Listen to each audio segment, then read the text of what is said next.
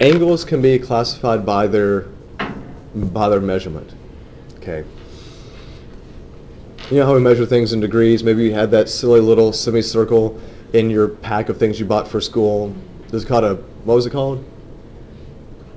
Protractor? Okay. Never mind. I had a protractor. Because I'm a nerd. Anyway, when I was trying to impress people, I was always following angle measures and stuff. It's so cool.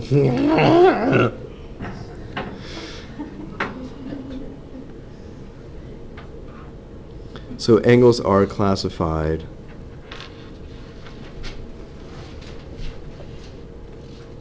according to their measures. You know, I really hate doing that voice because I think all it does is confirm to you guys that that's probably how I was when I was much younger. With my pants pulled up over my belly button, my shirt half tucked in, half out, my glasses like this. Hey guys! I want to play too.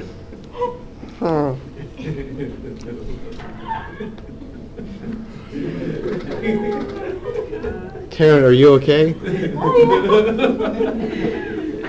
If I can get you to crying, then I'll be okay. Now,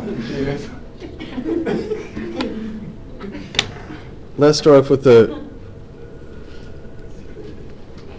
let's start off with this guy right here. This, believe it or not, is an angle. Okay. If I call this guy angle CAB, this guy is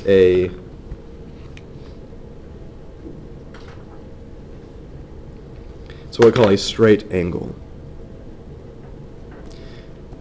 So CAB, where A is the vertex, okay, what is the measure of this straight angle?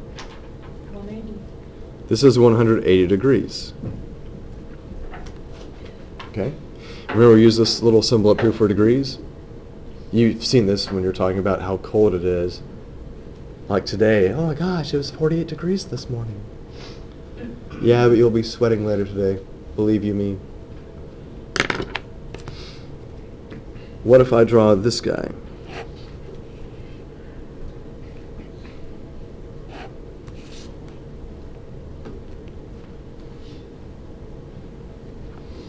How would you classify this angle?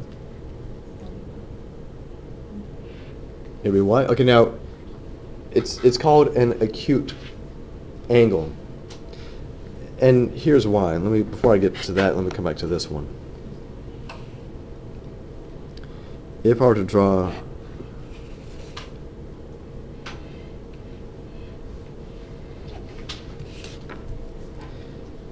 this,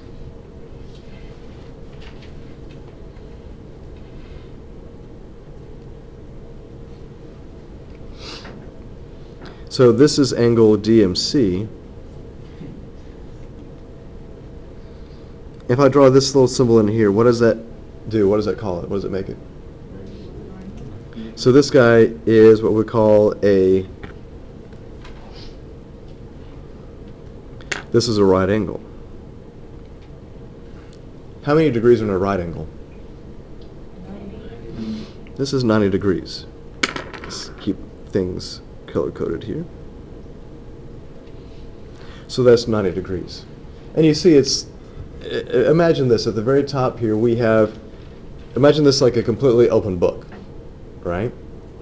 That's 180 degrees. When you're halfway to closing it, that's 90 degrees, which would be half of 180, right?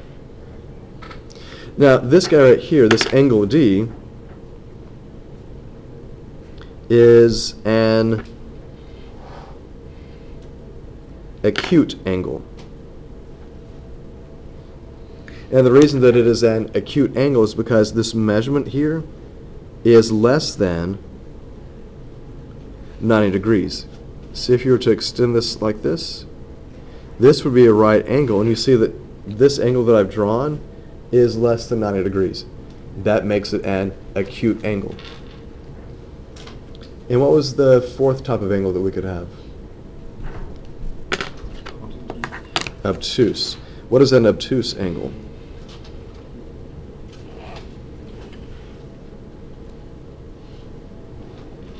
How would you describe an obtuse angle? More than 90, but less than 120. Right. So if I have these guys right here.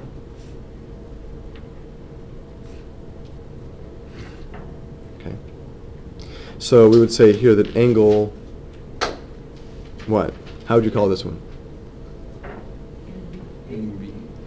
You could say NBA, you could say ABN, you could also say what? B. You say B, right? Because this is the only angle that has this vertex. So you could say angle B is an obtuse angle. And when you look at this, if you were to extend this guy right here,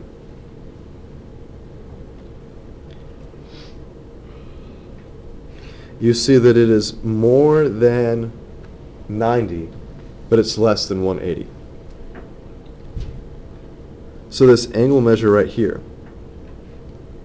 this is greater than 90 degrees, and it's less than 180 degrees.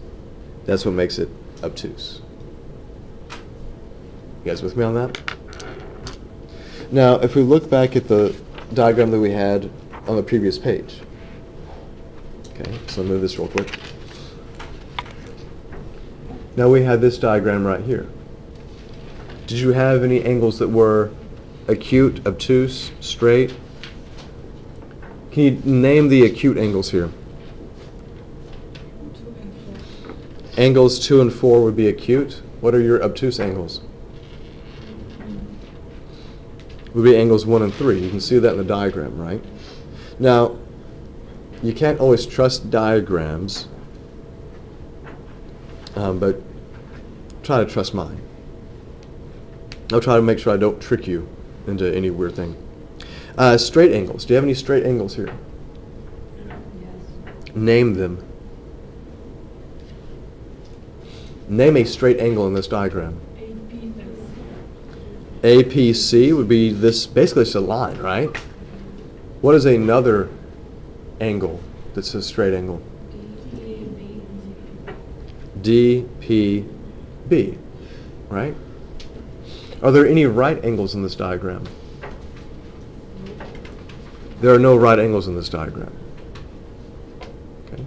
So those are different ways we have for classifying angles, and we use those later on to classify different types of triangles.